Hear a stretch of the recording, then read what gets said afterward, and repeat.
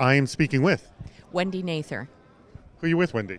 I am Research Director of the Enterprise Security Practice at 451 Research. And you were just discussing, well, the psychographics of a CISO, and this is a result of 500 interviews that I know you didn't conduct them all yourself, but I want to know what you learned because this sounds completely fascinating. What was like the biggest surprise from this research? Well, some of the fun results that we got, and we sit down and we actually talk with them. We don't make them fill out a survey. So we get answers that we don't expect. And so, for example, we asked what were the relative strengths and weaknesses of the IT audit function in their organizations. And we did not have this on the list, but people actually wrote in. The majority wrote in no specific strengths, which was kind of rude.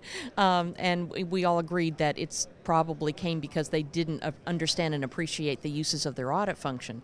But that was one of the surprises that we got.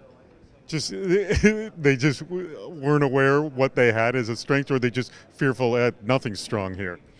They didn't appreciate it, and we all understand, a lot of us do, that IT auditors can be our best friends as well. Their attention to detail, their clout, all of these can be very useful, but obviously not everybody sees it that way.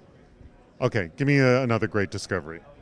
Another great discovery, well, of course, mobile was at the top of everybody's list for the biggest projects. That and the biggest pain points were mobile and users is not a surprise to anybody. But mobile was all across the map in terms of what people were working on, right along with everything else, DLP, identity and access management, but it was like all mobile all the time. So then let's focus on the last two things, DLP and identity management.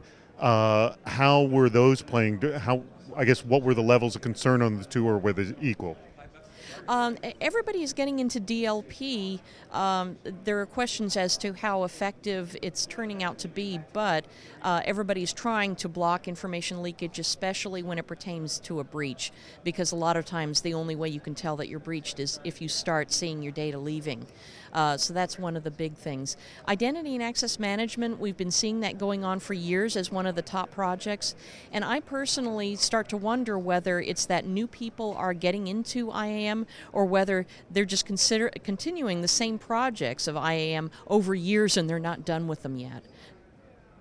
What about just, the job of a CISO and specifically managing people? What did you learn about that? Because I've been hearing so much about burnout and the difficulty of keeping great talent because they just leave the industry altogether because they're burned out. So it's not like you can pick someone up from another company.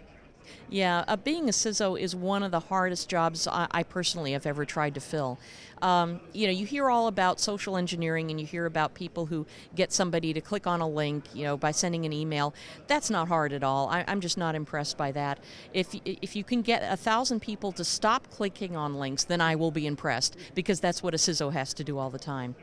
Wow, so it's far more than just having technical chops. It's really having good social engineering chops within your own organization, yes? Yeah, you have to have great business knowledge, you have to have social engineering skills, you have to have tough skin, all of those things.